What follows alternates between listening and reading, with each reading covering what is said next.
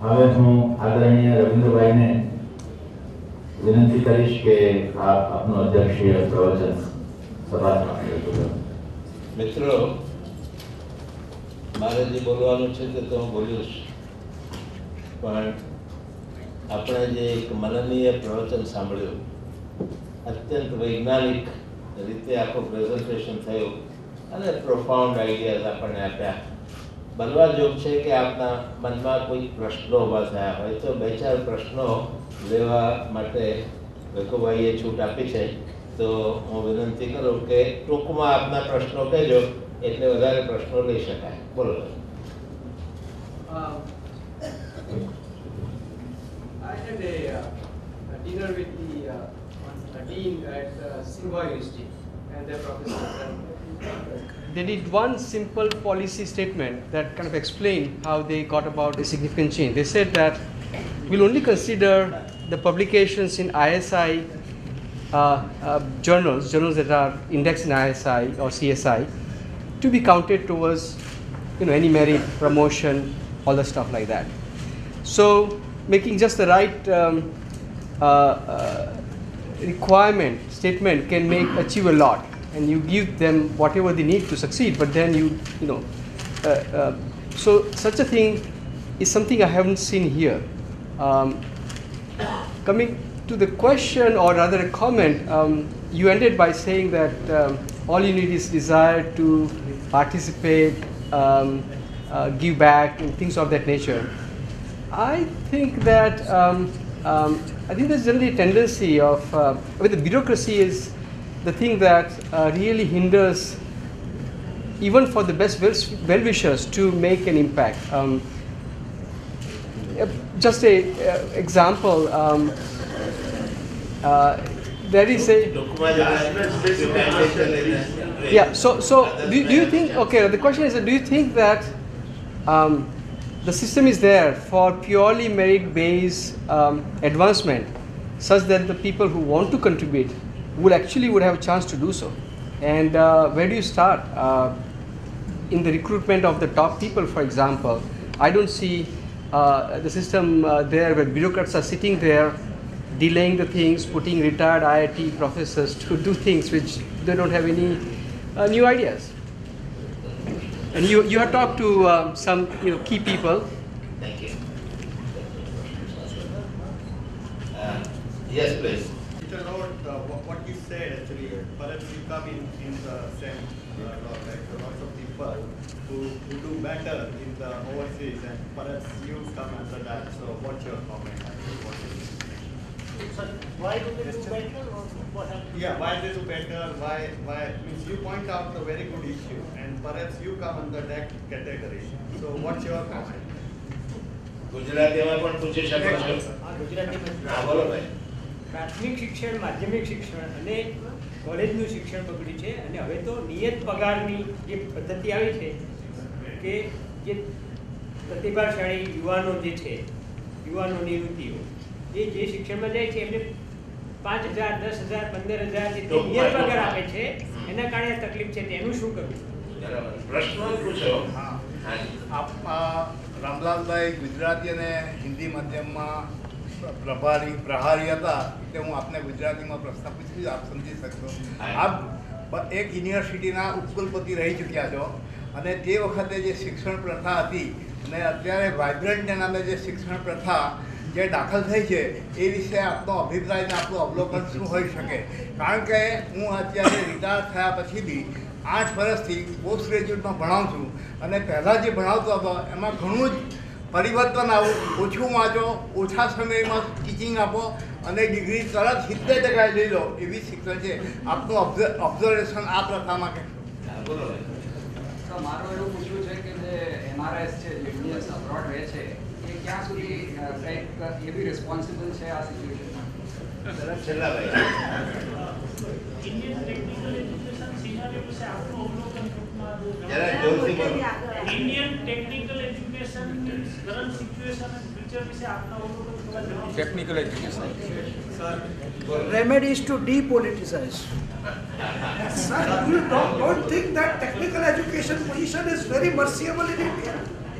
They don't take BA MTech as a professor, they select BE people for the paying them less.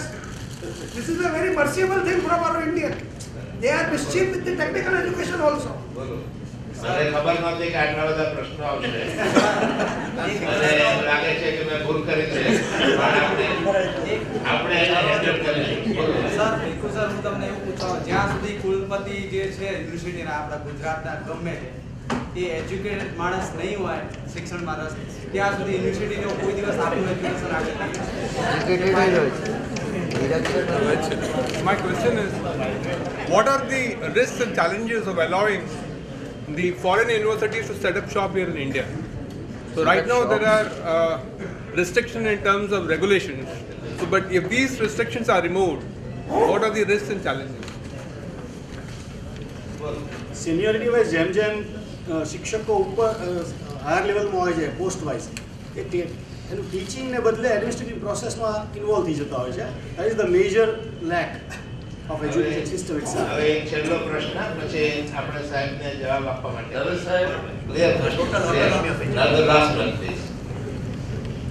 Sir, in the whole of India, a great change is coming, and that is private universities and private colleges. Now land mafias are starting colleges, and they engage in all kinds of malpractices. Don't you think that under your chairmanship, a research group should be organized to understand the role of these private colleges? ગુજરાતીમાં નહીં હોય તો અંગ્રેજીમાં બંને રીતે કરે. શરૂઆતમાં કહું તો બંને ભાષામાં બોલું પણ માત્ર અંગ્રેજીમાં જ બોલ્યો, થોડું ગુજરાતમાં બોલવું જોઈતું હતું. હવે આપણે ગુજરાતમાં અત્યારે જે કંઈ જવાબો આપે છે બધા ગુજરાતીમાં. ગુજરાતી તરીકે મારા સમાજનો સવાલ છે અને રવિન્દ્રભાઈ જે રીતે સભા સંખેલી એમાં ગુજરાતીનું જે મહાત્મ્ય છે મારે જાણવું અને એમાં પછી રામલાલભાઈ રામલાલનું નામ લીધું એટલે ઇમોશનલ બ્લેકમેલ તો ના. જો છેલ્લો સવાલ એ હતો કે પ્રાઇવેટ બજેટ અને કેટલા પૈસા રોકવામાં આવે છે હાયર એજ્યુકેશન માટે. ઇન્ડિયાની હિન્દુસ્તાનની અંદર ભારતની અંદર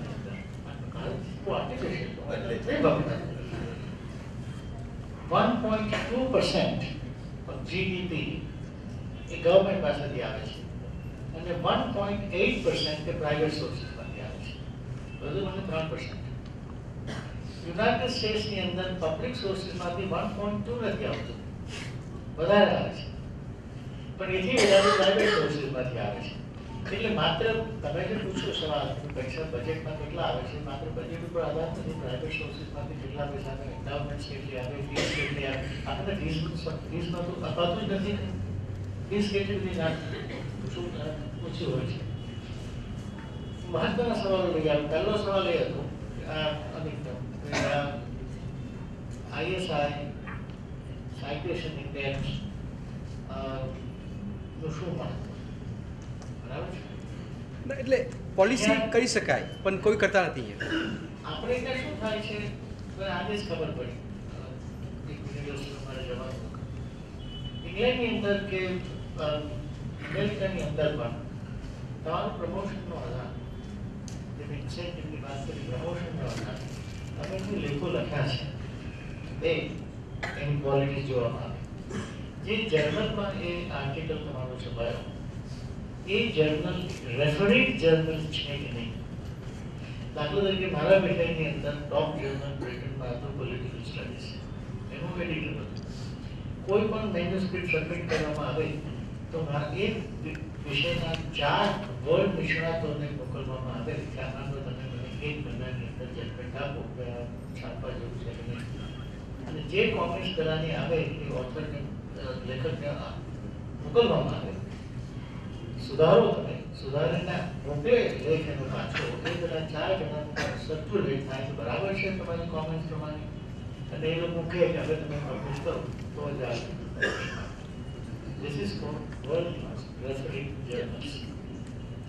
Nature, જે બાયોલોજીકલ સાયન્સીસમાં ટોપ જર્નલ ગણાય છે, એ તો 6 રેફરીઝને પહેલા ઇન્ટરનલ વેટિંગ થાય અને ઘણા રેફરીઝ નોબેલ પ્રાઇઝ વિનર્સ હોય છે અને એ લોકોને આમાંથી કંઈ મળતું નથી હોતું, પૈસા નથી અપાતા, પણ as a matter of professional obligation એ મારો વિષય છે, મારા વિષયના સ્ટાન્ડર્ડ મારે જાણવી રાખવા છે, એટલે હવે કોઈ મેન્યુસ્ક્રિપ્ટ મારી પાસે આવે તો વાંચી અને એના ઉપર મારા કોમેન્ટ આપણે ત્યાં શું થાય છે, એક પણ જર્નલ રેકોર્ડિંગ જર્નલ નથી, કોઈ પણ મારા વિષયમાં તો નથી,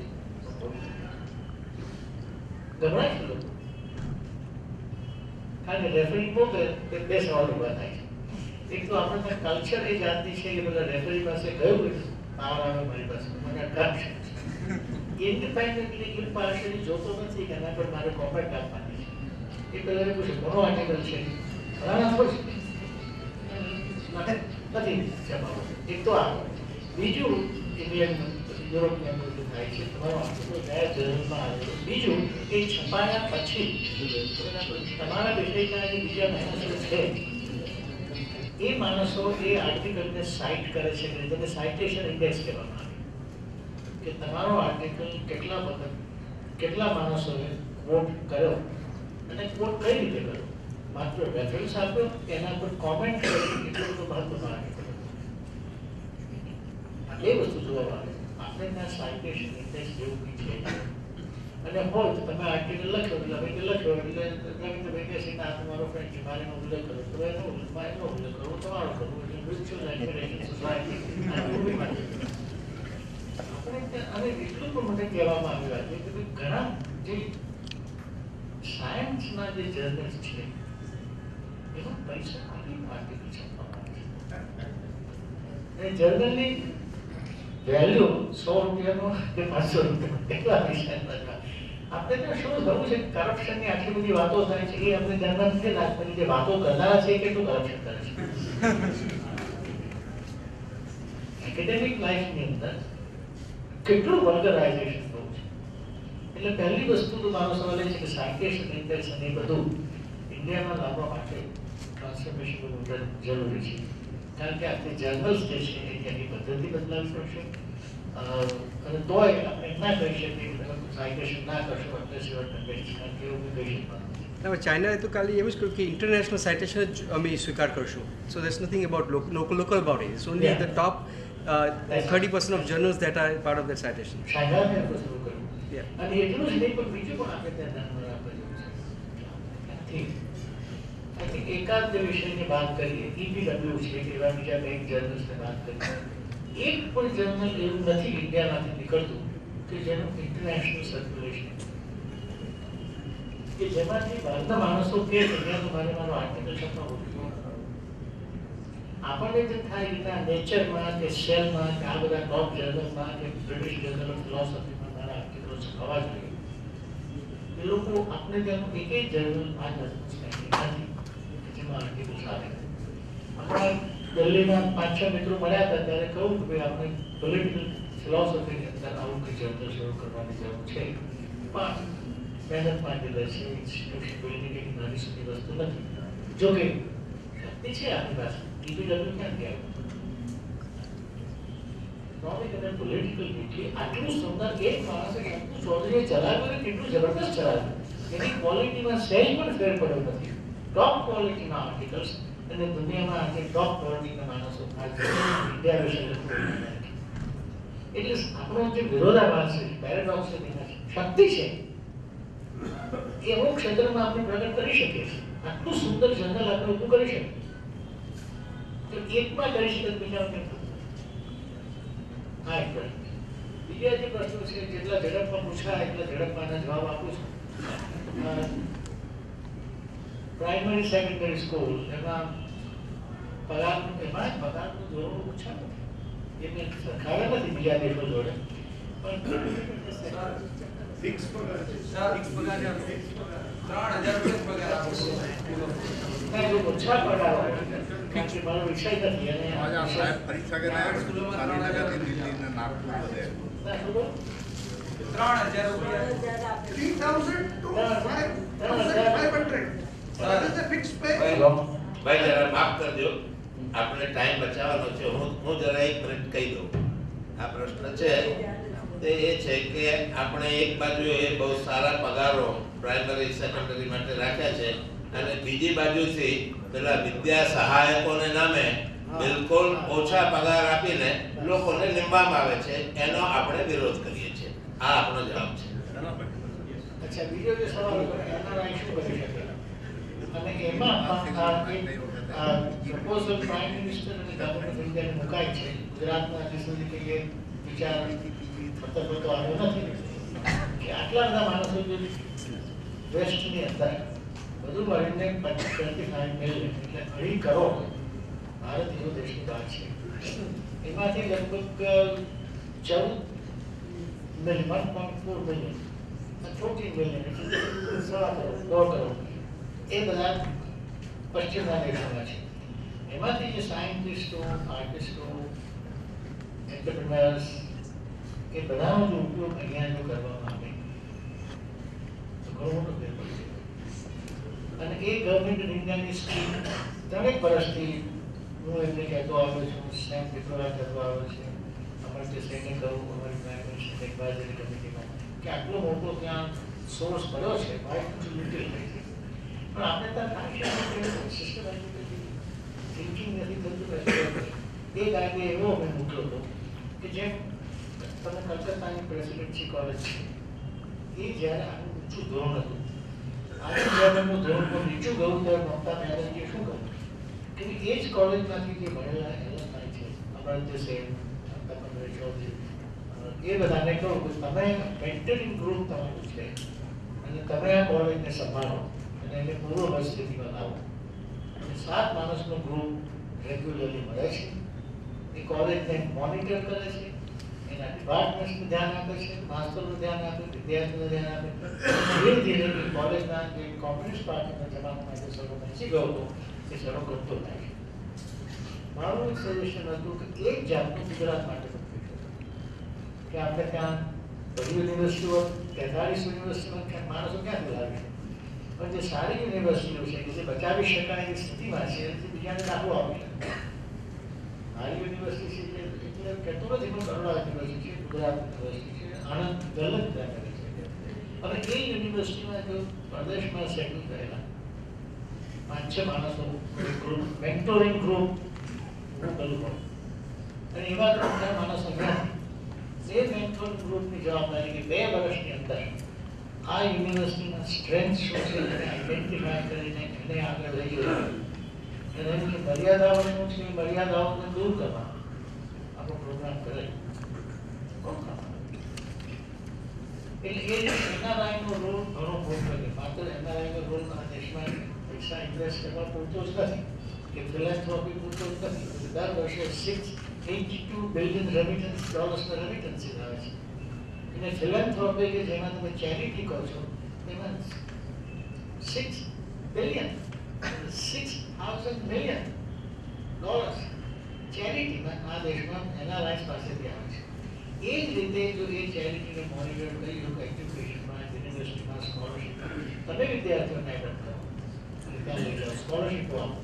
આપણે આજે પ્રદેશની એવી સ્થિતિમાં પહોંચ્યા છે કે જેમ રોકેફેલર ફાઉન્ડેશન છે, ફોર્ડ ફાઉન્ડેશન છે, એવું ઇન્ડિયન ફાઉન્ડેશન હોઈ શકે કે તમે પ્રદેશના આટલા બધા સમૃદ્ધ માણસો છો, ડૉક્ટર મિટલ છે, હિન્દુજા છે, એવા 20ને ભેગા કરીને કહ્યું કે તમે ભેગું થઈને અમુક પૈસા આપીને કોર્પોસ ઊભું કરી 50 મિલિયન, 100 મિલિયન, 200 મિલિયન ફાઉન્ડેશન ઊભું કરો. ઇન્ડિયાને ઇકોનોમિક ડેવલપમેન્ટ કે એકેડેમિક ડેવલપમેન્ટ.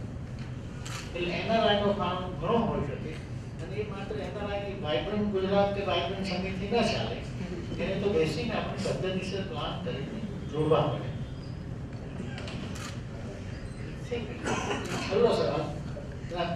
છેલ્લો સવાલ અને મારી છેલ્લી કોમેન્ટ. ડિપોલિટિસાઇઝ કેમ કરવું એ બહુ એક રીતે બહુ સહેલું છે, એક રીતે મુશ્કેલ છે. આપણે દેશમાં પોલિટિશિયન્સને આપણે એટલા બધા ચગાવી દીધા છે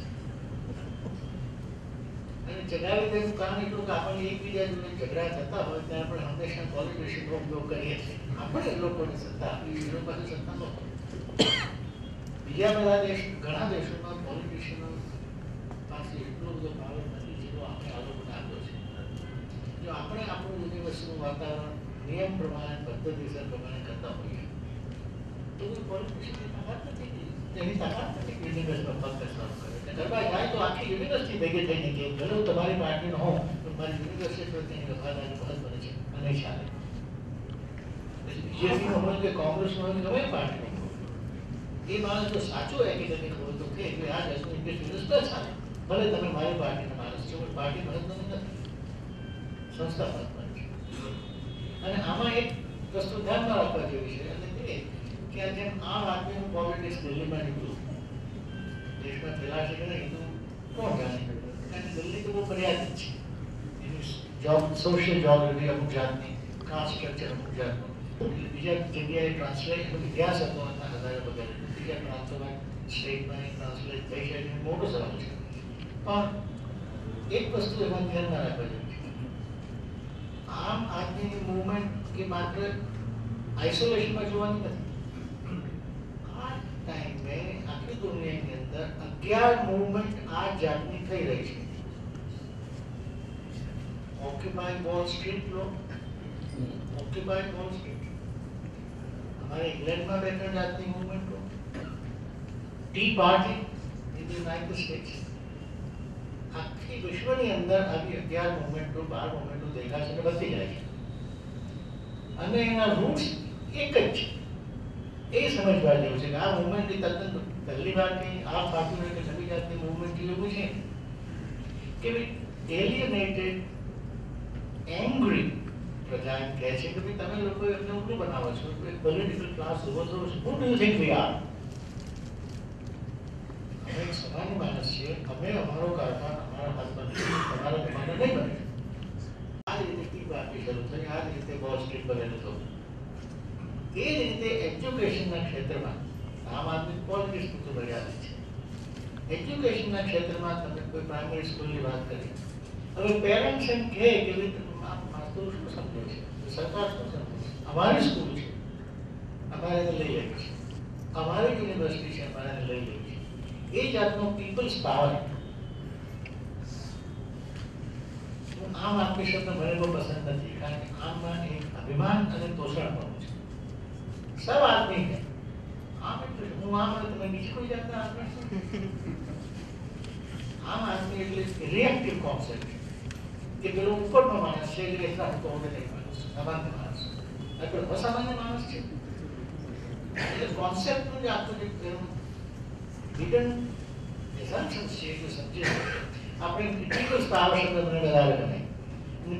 લોકો ઉભા થઈને કહે કે પાવર અલ્ટિમેટલી અમારો છે, અમે તમને એલિયનેટ કર્યો છે, તમારી ભૂલ હતી, ના એલિયનેટ કરીશું, પાછું લઈ લઈએ છીએ, તમારે પરમિશનની જરૂર નથી, અમે અમારી યુનિવર્સિટી સંભાળીશું, અમે અમારી સ્કૂલ સંભાળીશું. એ જ્યારે બનશે ત્યારે જે ક્રાંતિની વાત કરતો હતો એ ક્રાંતિ થવાની શકે ભલે ના.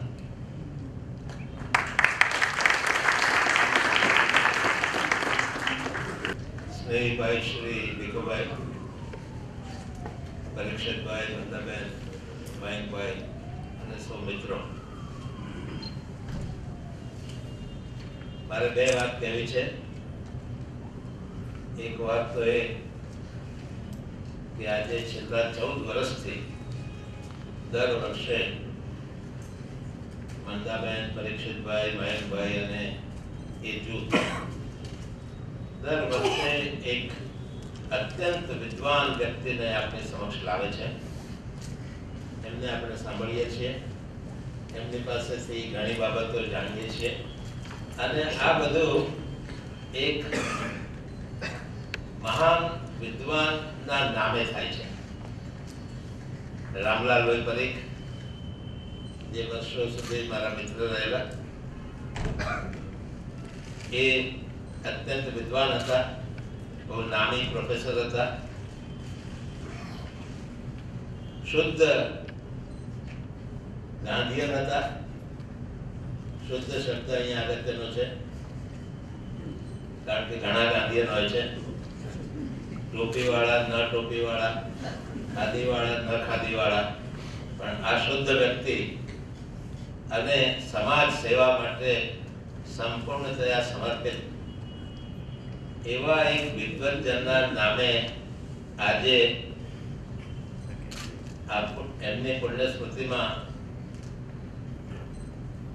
14મો મણકો લગભગ પૂરો થવાને આરે છે અને આ કામ કરવા માટે દિવેટિયા સાહેબ, મંદાબેન, મયંકભાઈ અને એમનો આખું જે જૂથ છે એના આપણે સૌ ઋણી છીએ અને આપ સૌ વતી અને મારા વતી હું એમને ખૂબ ખૂબ અભિનંદન પણ આપું છું. બીજી જે વાત કરવી છે સમય મર્યાદાને ધ્યાનમાં રાખીને તે એ છે કે થોડી વખત પહેલા થોડી મિનિટ પહેલા મને લાગ્યું કે પ્રશ્નોત્તરી કરવામાં કંઈ મેં ભૂલ કરી છે કે ઉતાવળ કરી છે, પણ પછી જ્યારે પ્રશ્નો થયા અને પછી એના જવાબ આપવામાં આવ્યા એમાંથી મેં જોયું કે સારું થયું કે મેં ભૂલ કરી. કેટલીક વાર ભૂલ કરવામાં પણ સારું હોય છે કે બે બાબતો સ્પષ્ટ થઈ ગઈ. એક તો આપ સૌએ ભીખુભાઈને કેટલા ધ્યાનપૂર્વક, કેટલા વિવેકપૂર્વક, કેટલા એનાલિટિકલ પોઈન્ટ ઓફ વ્યૂ થી એમને સાંભળ્યા છે અને એની સાથે જે એમની પાસેથી આપણને બાથું મળ્યું તે તો લીધું જ, પણ સાથે સાથે આપણે વિચાર કરતા કરતા અનેક પ્રશ્નો પણ મગજમાં ઊભા કર્યા છે અને એ પ્રશ્નોની જડી જે છે તે આજને સાયંકાળે ભીખુભાઈએ જે મનનીય પ્રવચન આપ્યું એનો સારામાં સારો એવિડન્સ છે. એટલા માટે મને સંતોષ થયો છે. એમણે બહુ જ વ્યવસ્થિત રીતે, ખૂબ વૈજ્ઞાનિક રીતે આપણને 3 અગત્યની બાબતો કહી છે. એ 3 બાબતો આપણે સાથે લઈ જઈએ અને એને અંગે આપણે જ્યાં છીએ, જે કાર્ય કરીએ છીએ, કોઈ સામાન્ય યુનિવર્સિટીમાં હોય જેને સ્ટેટ યુનિવર્સિટીઝ કહે છે, કોઈકને પ્રાઇવેટ યુનિવર્સિટીઝ કહેવામાં આવે છે, કેટલાકને યુનિવર્સિટીઝ ઓફ નેશનલ ઇમ્પોર્ટન્સ અથવા સેન્ટર ઓફ નેશનલ ઇમ્પોર્ટન્સ વગેરે કહેવામાં આવે છે. 5 જુદા જુદા પ્રકારની આપણે ત્યાં યુનિવર્સિટીઓની એક તરાહ ઊભી થઈ છે આખા દેશમાં અને ગુજરાતમાં પણ. ગુજરાતમાં પણ જે 43-45 યુનિવર્સિટી છે એમાંની 21 યુનિવર્સિટીઓ એ સ્ટેટ યુનિવર્સિટીઝ છે, એમાંની 13 યુનિવર્સિટીઓ છે તે પ્રાઇવેટ યુનિવર્સિટીઝ છે વગેરે. એની ચર્ચામાં, એની ડિટેલમાં મારે નથી જવું. સવાલ એ છે કે એમણે 3 અગત્યની બાબતો જે આપણને આજે કહી તે આપણે સાથે લઈને જવા જેવું છે કે ભાઈ આપણે કેટલીક વાર યુનિવર્સિટીની વાત કરીએ કે હું ગ્રેજ્યુએટ થયો, પોસ્ટ ગ્રેજ્યુએટ થયો, પીએચડી થયો, પણ એની કક્ષા શું છે, એની ક્વોલિટી શું છે, આપણે ખરેખર શું શીખ્યા છીએ એને જ્યારે ભીખુભાઈ જેવા જે એના ઊંડાણમાં જઈ શકે, જેના ઉપર મનન મંથન કરી શકે, એ આપણને કહે કે ભાઈ બધું સારું ચાલે છે ગુજરાતમાં, બધું વાઇબ્રન્ટ છે, નોન વાઇબ્રન્ટ છે, જે કંઈ છે, પણ આપણી જે યુનિવર્સિટીની પ્રથા છે, જે યુનિવર્સિટીનું શિક્ષણ છે અને માત્ર ગુજરાતમાં નહીં પણ દેશભરમાં છે, જ્યારે આપણા જ એક વ્યક્તિ, આપણા ચાહક, આપણા મિત્ર આપણને એમ કહે કે ભાઈ જુઓ આપણે તો હજી ઘણા પાછળ છીએ, આ પહેલી વાત એ આપણે મગજમાં લેવાની છે, સ્વીકારવાની છે. We are in a mess. એમણે 2-3-4 શબ્દો બહુ સરસ વાપર્યા, મારે ફરીથી દોહરાવવા નથી, પણ આ એક સમસ્યા એ મોટી છે અને એને લીધે એક ક્રાઇસિસ ઊભી થઈ ગઈ છે, એક કટોકટી ઊભી થઈ ગઈ છે. શું કટોકટી છે? કટોકટી એ છે કે એક બાજુ 2 કરોડ 2.5 કરોડ યુવાનો અને યુવતીઓ એ હાયર એજ્યુકેશન ને નામે કોલેજોમાં જાય છે, આવે છે, ભણે છે, પરીક્ષાઓ આપે છે, ગાઈડ વાપરતા હોય કે જે કંઈ કરતા હોય, 2.5 કરોડ યુવાન અને યુવતીઓ આ દેશના એ 3 વર્ષ, 5 વર્ષ, 7 વર્ષ એ એમના જીવનનો બહુ જ અમૂલ્ય કાળ, એમના જીવનકાળનો બહુ જ અમૂલ્ય સમય એ આમાં ગાળે છે અને મેળવે છે શું? આ એક પ્રશ્ન આજે ઊભો થયો છે. એટલે એમણે બહુ સરસ રીતે વાત કરી આપણે સામે કે ભાઈ આપણે જરા આંખ ખોલીને આજુબાજુ જોવાનું છે. ક્રાઇસિસ ઊભી થઈ ગઈ છે, nothing less than the crisis. Crisis કટોકટી શબ્દ એ બહુ અગત્યનો બહુ મહત્વનો શબ્દ છે. અહીંયા બેઠેલા સૌ વિદ્વજનો અંગ્રેજી બહુ સુંદર જાણે છે એની મને પ્રસિદ્ધિ થઈ ગઈ. અને આ ક્રાઇસિસ છે પણ એ અહીંયા આવીને ભીખુભાઈ આપણને ક્રાઇસિસ છે એટલું કહીને ગયા નથી. એમણે બીજી બે બાબતો આપણને બહુ સુંદર રીતે વાત કરી અને એ આપણા માટે માત્ર ભાગળવા જેવી જ વાત નથી પણ એમાં આપણે જ્યાં જ્યાં હોઈએ ત્યાં એનું અમલીકરણ એક રસ્તો કાઢવા માટે વિચારવાની વાત છે.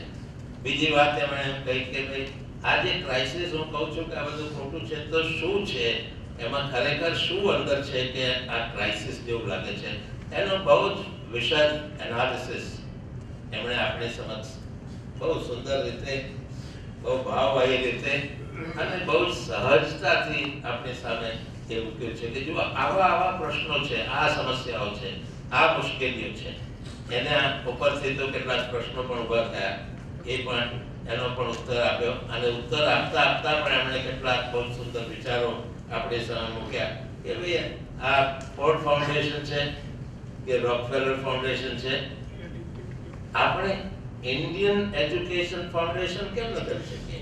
એવી સુંદર વાત આમ રમતમાં એમણે આપણને કરી નાખી કે what we need is Indian education foundation. અને આવું જો કંઈક હોય, અહીંયા એક છે એ કેળવણી પરિષદ છે પણ અહીંયા આ કેળવણી તારો બેઠા છે એમાંના કેટલા જાણે છે એ મને ક્વેશ્ચન માર્ક છે કારણ કે એના મંત્રી અહીંયા બેઠા છે, એ મને મળ્યા પણ ખરા. અને એ સંસ્થા જેનું નામ છે ગુજરાત કેળવણી સોસાયટી એ 1915 ઇન્દુલાલ યાજ્ઞિક જેવા બહુ જ મજબૂત માણસે એની સ્થાપના કરી છે પણ આપણે એને જે રીતે વિકસાવવી જોઈએ એ રીતે વિકસાવી શક્યા નથી. આજે ગુજરાતમાં ઘણા એનઆરજી છે, આપણે કહીએ છીએ એમને નવું નામ રાખ્યું છે હિન્દુસ્તાનના એનઆરઆઈ કહેવાય પણ આપણે તો આપણી નાત ઊભી કરીએ છીએ એટલે એનઆરજી નામ આપ્યું છે. એ લોકો અહીંયા આવે છે, આર્થિક રીતે ઘણી મદદ પણ મળતી હોય છે પણ આ જાતનો એક વ્યવસ્થિત કાર્ય, એક વૈજ્ઞાનિક રીતે કાર્ય કરવાની જે શક્તિ અને એના દ્વારા જે પ્રશ્નો ઉભા થયા છે એને હલ કરીને આપણે આગળ કેમ વધીએ, ગુજરાત આગળ કેમ વધે, ભારત આગળ કેમ વધે અને આખી દુનિયામાં નામના કેવી રીતે કાઢી શકાય એ આખું આપણે સામે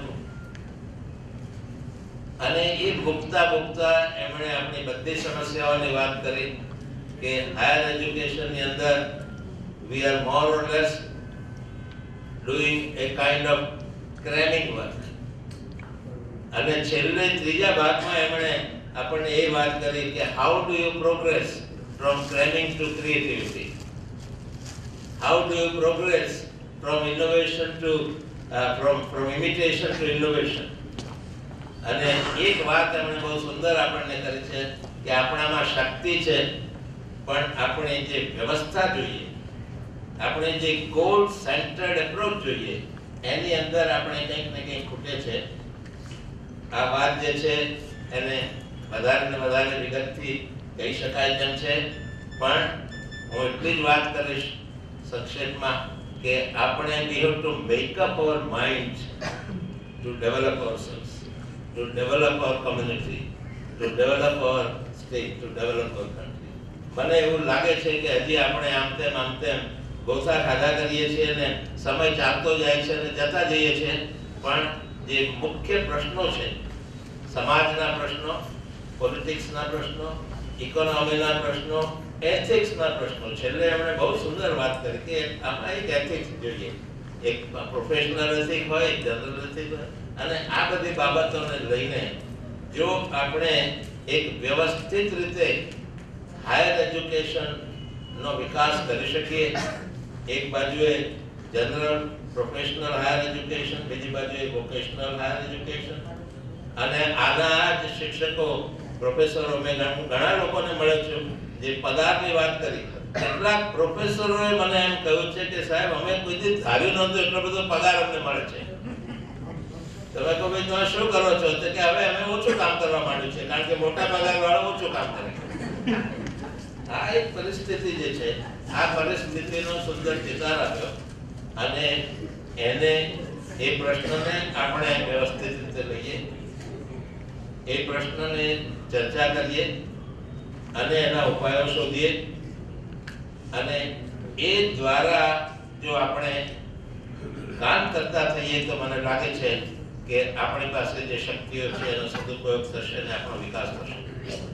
એક અનફોર્ચ્યુનેટ બાબત એ છે કે એમણે જે બધા આંકડાઓ આપ્યા એ આપણા MHRD તરફથી પણ બહાર પડ્યા છે, એ પ્લાનિંગ કમિશન તરફથી પણ બહાર પડ્યા છે. એકોભાઈએ ક્યાંથી આંકડા લીધા મને ખબર નથી, પણ એ આંકડાઓ બહુ જાહેરમાં છે, જાહેર છે, બધા જાણે છે આંકડા. સવાલ હવે એ છે કે એ આંકડાઓને લઈને આપણી પાસે એક નેશનલ પ્લાનિંગ કમિશન છે, તે પ્લાન આપે છે. પ્લાન આપ્યા પછી એ લગભગ અડધું ભૂલાઈ જાય છે. બહુ ઓછા લોકો ધ્યાનમાં રાખે છે કે 1 એપ્રિલ 2012 થી એક 12th 5-year પ્લાન શરૂ થયો. આ 12th 5-year પ્લાનની અંદર હાયર એજ્યુકેશનનો એક મોટો વિભાગ છે, બહુ સુંદર રીતે લખ્યું છે. એને માટે રિસોર્સ એલોકેશન કેમ કરવા, કેટલા લોકો હવે વધારે ભણશે, દાખલા તરીકે આજે 2.5 કરોડ લોકો ભણે છે, એમને બીજા 1 કરોડ એમાં ઉમેરવા છે. એની પાછળ એક ઇન્ટરનેશનલ રીઝન પણ છે કે અત્યાર સુધી આજે 10-15 વર્ષ પહેલા માત્ર 6% એજ કોહોર્ટના 6% લોકો હાયર એજ્યુકેશનમાં જતા, 18 થી 23 ની વચ્ચેના. હવે ધીમે ધીમે વધવા માંડ્યા છે. આજને તબક્કે લગભગ 18% થાય છે. પણ 18% હિન્દુસ્તાનની વસ્તીના એજ કોહોર્ટના 18 થી 23 જેમાં યુવાની વસ્તી વધારે છે, બહુ મોટો આંકડો છે. હવે એને આપણે 1 કરોડ બીજા વધારવા છે, પણ વધારવા છે એટલે શું કરવું છે એ બહુ સ્પષ્ટ નથી. આપણે હાયર એજ્યુકેશન આપવું છે કે ફર્ધર એજ્યુકેશન આપવું છે. એટલે પરિસ્થિતિ તો એવી થઈ છે કે પ્રાઇમરીમાંથી સેકન્ડરીમાં આવ્યા, સેકન્ડરીમાંથી હાયર સેકન્ડરીમાં આવ્યા. હવે હાયર સેકન્ડરી પાર્ટ 1 ત્યાં પૂરો કરીને યુનિવર્સિટીમાં હાયર સેકન્ડરી પાર્ટ 2 જ કરીએ છીએ. આવી પરિસ્થિતિ થઈ ગઈ છે, એની સામે આપણે લડવું પડશે. એની માટે આપણે ઘણા ઉપાયો આપણને એક સલાહ તરીકે આપ્યા છે. બીજા પણ ઉપાયો તમે એમાં ઉમેરી શકો, એનો કોઈ સવાલ નથી. પણ આપણે હાયર એજ્યુકેશનને, જેને આપણે ઉચ્ચ શિક્ષણ કહીએ છીએ, આ ઉચ્ચ શિક્ષણની ઉચ્ચતાને આપણે જો પામી શકીએ અને એ પ્રમાણે કાર્ય કરી શકીએ તો મને એમ લાગે છે કે આજનું જે વ્યાખ્યાન છે તે આપણને ખૂબ ખૂબ ઉપયોગી થશે. જે રીતે એમણે 3 બાબતોને વ્યવસ્થિત રીતે આપણી સામે મૂકી કે આપણે પાછળ છીએ તે પહેલી વાત, આપણે કેમ પાછળ છીએ તે બીજી વાત, અને આગળ કેમ જઈ શકીએ તે ત્રીજી વાત. આવી 3 બાબતોને બહુ સહજતાથી સુંદર રીતે આપણી સામે મૂકી છે. આ 3 બાબતો જે રીતે આપણી સામે મુકાઈ અને આપણે સૌએ બહુ શાંતિથી સાંભળ્યું, પણ શાંતિ એ અવાજની દૃષ્ટિએ શાંતિ હતી. અહીંયા બેઠેલા દરેકના મગજમાં આટલા બધા વિચારો જે થયા, એટલે મને એમ લાગે છે કે આજનું પ્રવચન અત્યંત થોટ પ્રોવોકિંગ હતું, કેમ કે એ અત્યંત પ્રોફાઉન્ડ હતું. અને એટલા માટે આપ સૌ વતી અને મારા વતી અને આ સંસ્થાઓ વતી હું વિકોભાઈનો એક બાજુએ એમને અભિનંદન આપું છું અને બીજી બાજુએ એમનો અંતઃકરણપૂર્વક આભાર માનીને વિરમું છું.